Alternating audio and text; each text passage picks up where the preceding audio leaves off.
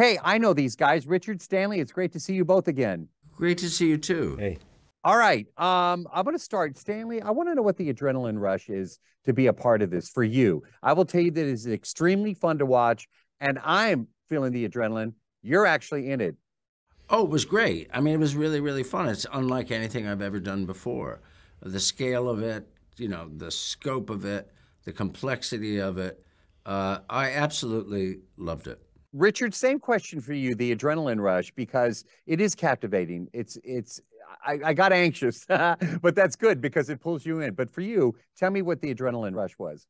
It's such a packed show, and what we're trying to do is make something that's equally adrenaline rush from the action sequence as it is from the drama sequence. So yes, it can be anxiety making because you never get a break from it, but that's what the show has such a great momentum to it. Hopefully your heart's racing as much in a scene between two people just talking as it is as you're seeing a train getting blown up. We're trying to achieve both at the same time. Stanley, without spoilers, are you like Charlie, like from Charlie's Angels, in this? Oh, well, I suppose there's something there, yes, that's connected, yeah, or Q or whomever. I like that. But you know, I think he's more complex than that because he has this sort of dark past.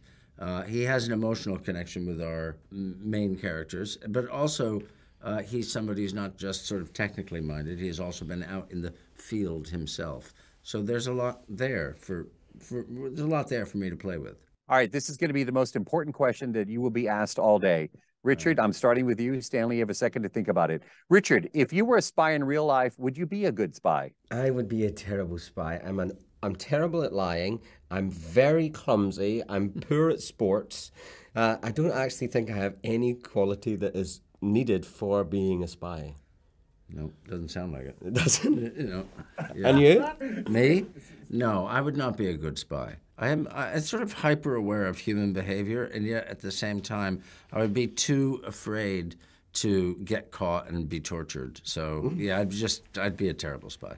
And Stanley, I get a bonus question. Do you understand and do you realize how many trips to Italy you have probably sold? You've inspired so many people to cook. By the way, searching is just amazing.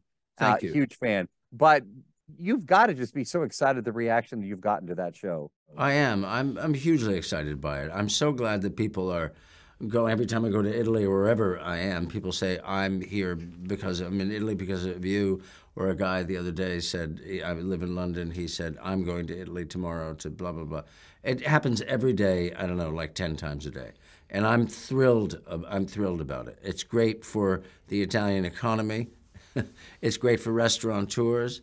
And it's great for people to visit Italy and maybe and see things that they would not have normally seen before. Well, I've watched this with my mom, actually. I've said, Mom, you're making that dish. And she's done a really good job with a lot of the recipes that you've had on the show. Oh, Her great. interpretation. Good. Awesome. Well, guys, again, congratulations. Citadel is amazing. I really appreciate the time. It's great to catch up with you both again, and stay safe, and let's do it in person next time. Thanks for your time. Thank you. Bye-bye.